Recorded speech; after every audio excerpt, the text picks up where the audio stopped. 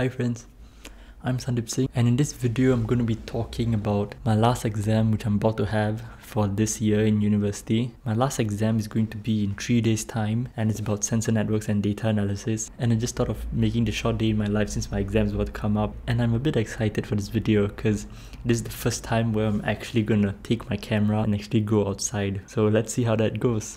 But first, it is now 12 PM and I haven't studied yet, so I'm about to study first. This is the past paper which I'm looking at, which has no answers. I also made some notes before, and as you can see, in week 2, I actually kind of used active recall with the toggle list and all that, but like as the week progressed, I kind of gave up on active recall and instead I just wrote like formulas which I found in my notes, and then I got even lazier as the weeks progressed and I just started to take like screenshots of my notes instead of writing them. And this is one of the PDFs of the lecture, and this is the tutorial sheet that my lecturer gave. Alright, now I'm gonna go outside.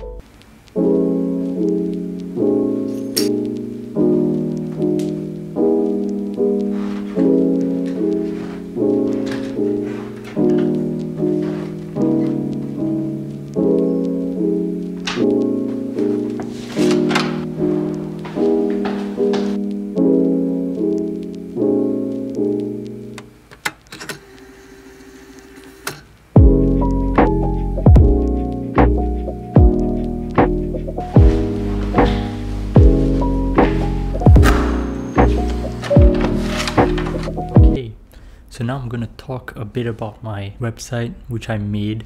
Now the website which I made, which is usually in the description of my YouTube videos, I'm actually a bit disappointed with the website I made, to be honest. I made that website about 6 months ago when I just started YouTube. Now I basically used a website builder to actually like make that website. There's like tons of website builders. Like the one that I used was called Wix.com, but there's also like Wix, then there's WordPress, and like there's Ghost as well.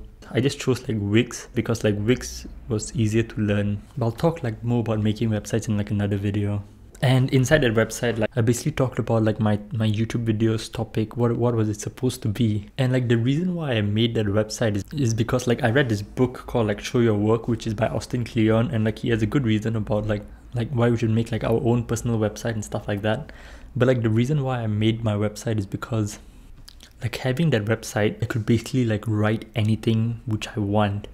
Like there was no rules and like no restrictions for me on what to write. Like I could basically like write whatever like my brain thinks of, and I basically like had a website to like just talk about like who I am and like what can I offer to the world essentially. And like there's this quote which I like wrote in the front page where it was by like Annie Dillard, and it was actually from the book Show Your Work, and I just like copied that quote from that book. And I think essentially that quote basically meant like whatever like you have learned, and it's actually important to like share it to another person to like help the other person. Like you should actually share it, which is essentially like what I'm trying to do with my YouTube videos at least. In my website, I basically like have some parts about programming and like investing, and like those two were supposed to be like the main topic of my YouTube channel. And like now it's just completely different. Like I don't even plan to like do programming and like talk about investing like anytime soon. But like the reason why I'm not actually like talking about investing and stuff like that is because like I suppose like the audience who are listening to this video would be like somewhere around my age. I'm basically like 20. Like 2 years ago, I always like wondered about the investing. I learned about index funds and like mutual funds and ETFs and like found out what's the difference between them and stuff like that. But honestly, I think that you should not actually be worried about investing and all that, because like we're still kids. There's no reason to like worry about money, worry about investing. But like instead, you should be more focused in investing in yourself.